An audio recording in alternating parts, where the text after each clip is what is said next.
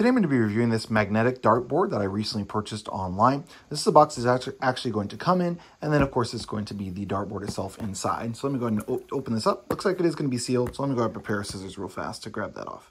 So when you open it up out of the box, this is what it's going to look like. So it does have this heavy part here at the top that you can use to hang that up. So that's really cool. And it's also going to have the darts, magnetic darts inside.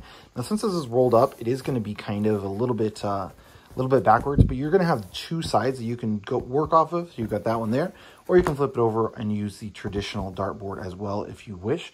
And then you can just kind of, once you leave it flat, this is made of kind of like a stiffer material, I assume because of, the magnetic that's in it. So even after you unroll it and just kind of bend it a little bit, it does kind of flatten out pretty nicely. So that's pretty cool there, but still has a little bit of roll to it.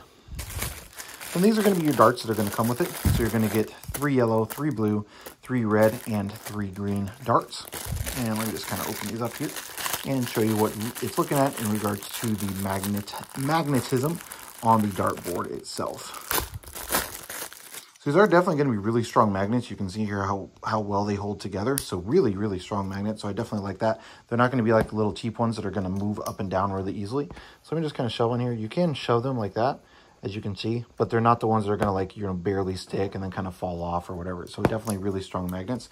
They should stay about where you place them, it looks like, based on just kind of throwing them here. And again, they're really, really strong. Like the way that they're staying on there is going to be really strong. And I believe those ones that turned, yeah, yep.